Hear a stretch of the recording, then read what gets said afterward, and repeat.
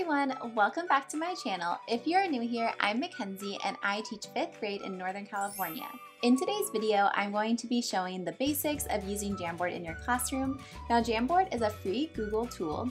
There are two versions. There's the app version for iOS or Google Play, and there's also the web version. So to be clear, today I'm going over how to use the web version, and it works as a great interactive whiteboard that you can use in your virtual classroom, and also as a virtual collaboration tool that you can use with your students.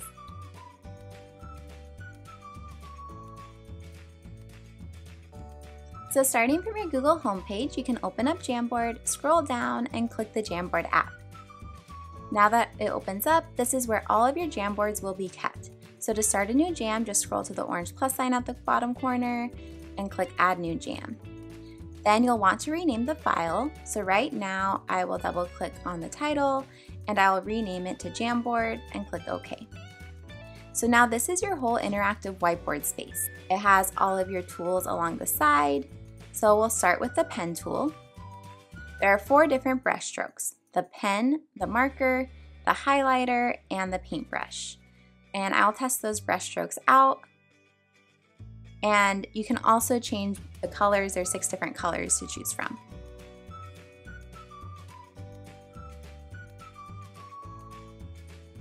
You can use the eraser tool, or you can click Clear Frame at the top. There's the Select tool, and then there's the Sticky Note feature, which is my favorite because it is the closest thing we have to Post-its in the virtual classroom. So you can type a new sticky note, change the color, and it will be added directly to the Jamboard. I can click and drag, resize, rotate, or I can click the 3 dots and duplicate. You can also use the keyboard shortcuts to copy and paste as many as you want. Now to add images, you can click the Add Image button, and you have a few options here. You can select a file from your device, do a Google image search, or add an image from the Google Drive or your photos. Now it does need to be an image or a GIF. As of now, you cannot add videos or PDFs to your Jamboard. So one trick I like to do if I want to insert a handout or a Google slide presentation is I can take a screenshot. So right now I took a screenshot of a math worksheet and I can upload that as an image to the Jamboard. So here's a math worksheet that I'll just insert. I can resize it and then I can write directly on it. So that's a really nice feature. Another way to use the Google image search is you can search for an image, or if you want a GIF, I just like to add the word GIF after it. And now I can insert that directly onto the Jamboard as well. If you are a Bitmoji fan, you can add the Bitmoji extension, and then that's really easy just to open up and click and drag whatever Bitmoji images you want onto your board. So once you have a pretty full Jamboard, you may need to reorder some of those objects. So to do that, I will add a sticky note to show you what I mean by that.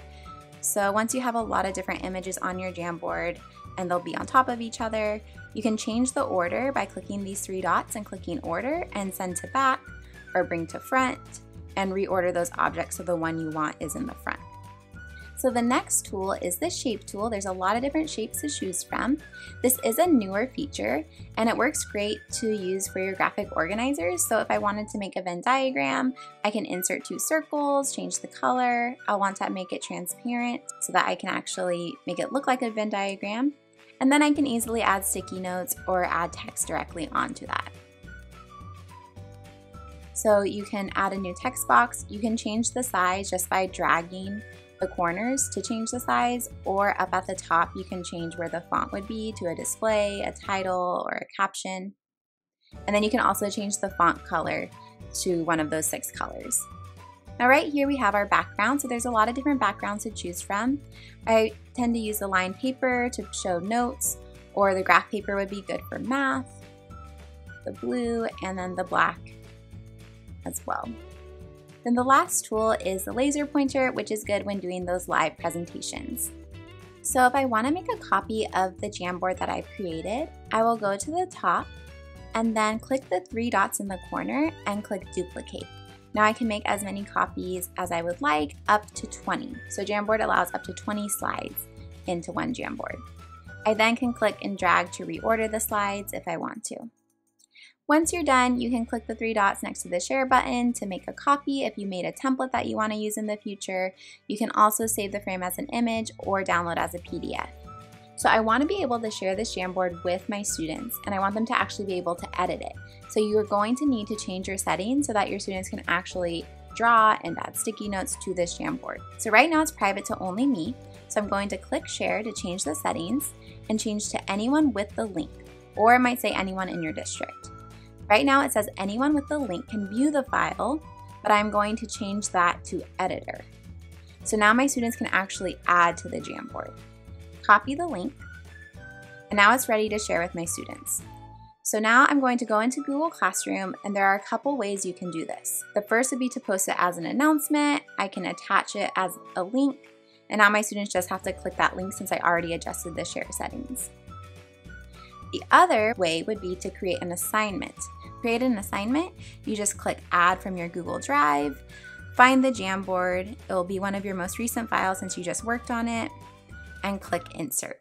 Now change it to students can edit file so that they can actually edit directly on it once they've opened it up, and then assign it to them. So those are 2 different ways you can share it with your students on Google Classroom. To share the link with your students, it doesn't have to be through Google Classroom. You could just send it to them if you've edited those share settings as well. Now, something to keep in mind when using Jamboard with your students is if you are using a Jamboard for your whole class to collaborate, there is no revision history, which means things can easily get deleted and you won't really know what caused that or who caused that.